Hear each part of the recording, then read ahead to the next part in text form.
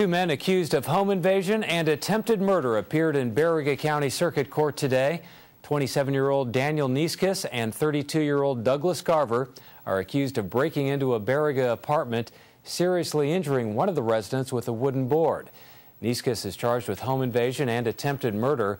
He stood mute on all 5 counts, and the judge entered a not guilty plea on his behalf.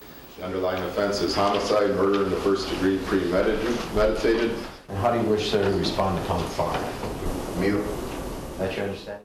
The court to entertain a request to lift the daily community requirement given. Garver is charged with 6 different counts, including first-degree home invasion and attempted murder. He previously served time in the Marquette County Jail for aggravated domestic violence.